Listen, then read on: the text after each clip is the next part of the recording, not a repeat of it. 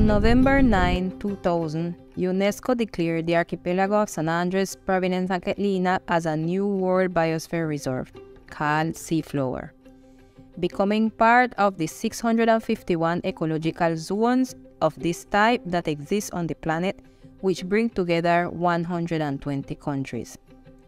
This international organization suspects 4 criteria for this declaration.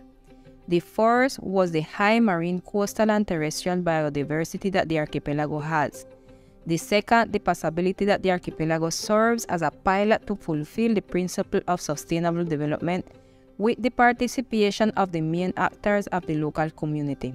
The third criteria was the sufficient importance for conservation, natural resources, and culture. And the fourth was for the administrative capacity to carry out the zoning plan of the Biosphere Reserve. Within the framework of this nomination of the archipelago as a Biosphere Reserve made by UNESCO, its respective management plan was formulated, for which the necessary steps were taken to comply with this legal mandate. The future management of the development of the archipelago and environmental management in particular were framed in this great objective, which set the possible scope of action for any proposal to be implemented.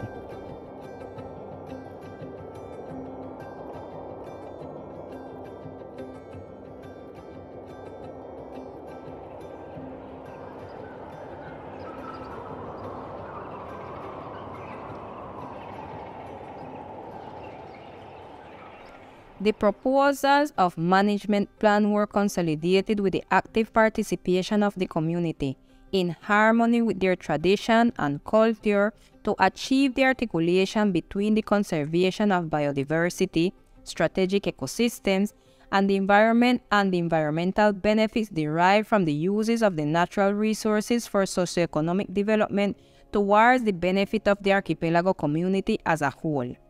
The archipelago of San Andres, Providence, and Catalina is one of the most isolated island groups in the Americas and has 3 small inhabited islands, keys, coral banks, shoals, and atolls, with a total insular area of 57 square kilometers and a marine area of 300,000 square kilometers, which is equivalent to approximately 10% of the Caribbean Sea. The land area is made up of the island of San Andres, Providence, and Catalina, Albuquerque, Bolivar, keys and banks such as Roncador, Serrana, Quitasueño, and Serranilla, and is located in the western sector of the Caribbean Sea. Due to its geographical position, the archipelago limits to the north with the countries of Jamaica, Cayman Islands, Haiti, the Dominican Republic, Honduras, to the southeast with the departments of the Atlantic coast of Colombia, to the south with Panama and Costa Rica, and to the west with Costa Rica, Nicaragua, and Honduras.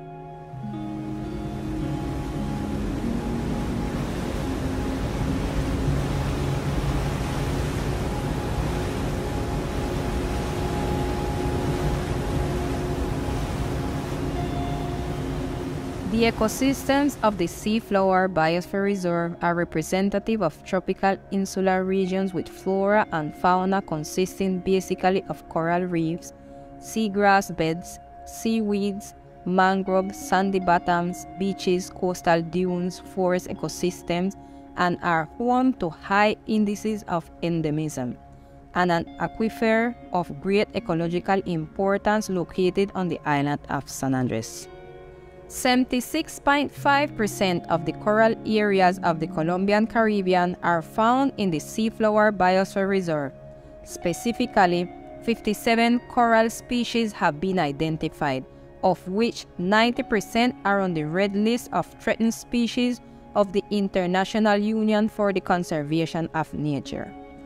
These are some of the largest and most productive offshore coral reefs in the Caribbean, including 2 barrier reefs around the island of San Andres and Providence. The second, Providence, is 32 kilometers long and is one of the longest in the world. Through this area, one of the conservation strategies in marine and coastal areas is developed and it is necessary to strengthen and establish legal tools to protect both ecosystems and associate species in the long term in order to meet the objectives of conservation. Having one of the most extensive coral ecosystems, two barrier reefs make part of it. There are around San Andres and Providence, with 5 atolls and other coral banks. The extension of its marine grass beds present in shallow waters up to 10 meters deep has an approximate extension of 5 million meters.